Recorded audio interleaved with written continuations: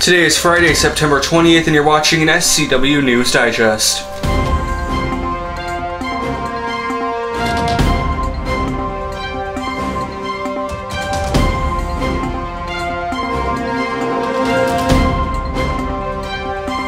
Harrowing moments for some Stockton residents today as a fire burned through a tight plot of dry grass sandwiched between Interstate 5 and an entire neighborhood of homes.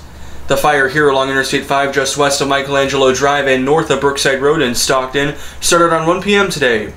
The area, fenced in by Caltrans, was full of dry grass and some brush. You can see just how tight the space was and how close the fire came to some homes. At one point today, we saw those flames just char and touch some of those fences. Stockton firefighters were quick to respond, however, getting the fire contained about 45 minutes after it ignited.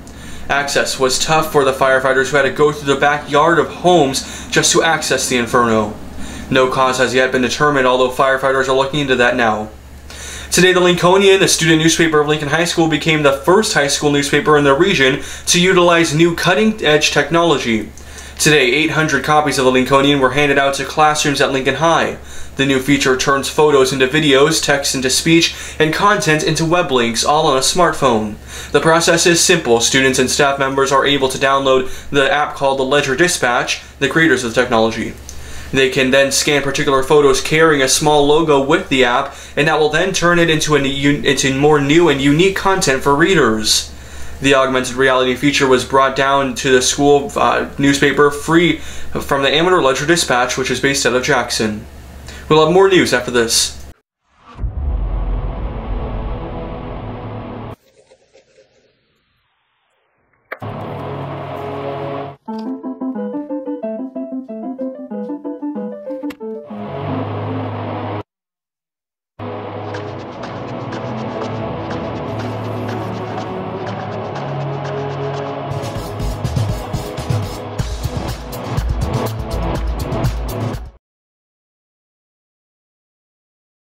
Welcome back. Well, if you're looking for a fun event for the whole family this weekend, you may want to stop by Weber Point downtown. The Stockton Record will be holding their 22nd annual Family Day at the park tomorrow from 10 a.m. through 3 p.m.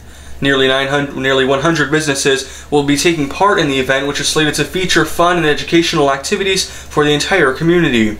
At 10 a.m., a mascot parade will kick off the annual event. And again, this is all happening at Weber Point Event Center from 10 until 3 tomorrow. Thank you for watching this SCW News Digest. Have a nice and safe weekend, and I'll see you back here on Monday with more news from Stockton.